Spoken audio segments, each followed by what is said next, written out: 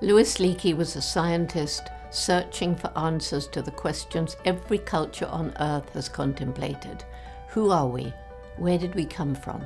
We wanted the answer. Who were these men?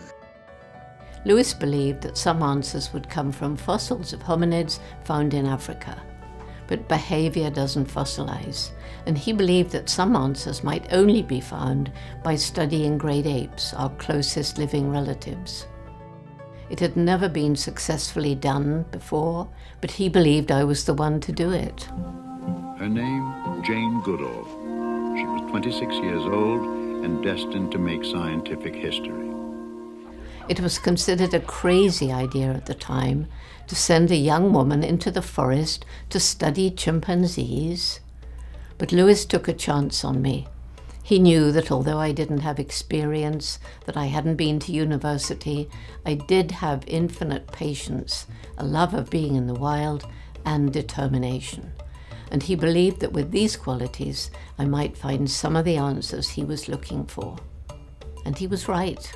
Eventually, I made some observations that would change our definition of what it means to be human. In the 1960s, when Louis Leakey used to visit Southern California on his lecture tours, his friends would gather together to hear his tales of exploration and discovery. They were homemakers, lawyers, bankers, as well as some scientists. Louis inspired this small group of supporters to do something audacious. They set out to answer these fundamental questions about humanity. Because of Leakey's charisma, they didn't stop to wonder as to whether his idea was too bold. But they did realize that this quest, if it was to succeed, would take years and years of research. And so they built an organization that would sustain the quest. It's remarkable, really.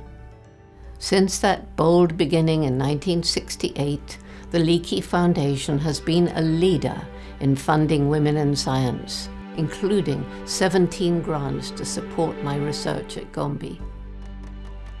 They provide emergency funding to protect threatened primates and archaeological sites. They give seed money to start new projects and bridging money to keep long-term projects going.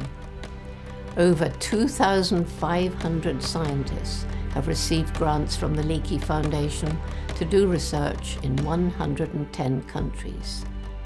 Louis and the Leakey Foundation understood that the story of our origins belongs to everyone. The Leakey Foundation has provided thousands of public lectures at museums and schools, and today they're using online tools to share discoveries with a global audience. Discoveries by Leakey Foundation grantees have taught us so much about our human story, the kind of information that Louis and the Leakey Foundation founders had hoped for. The spirit that launched this organization from a kitchen table to become a global institution continues today with a new group of scientists and supporters. And they're just getting started. You can be part of the search. Please join them.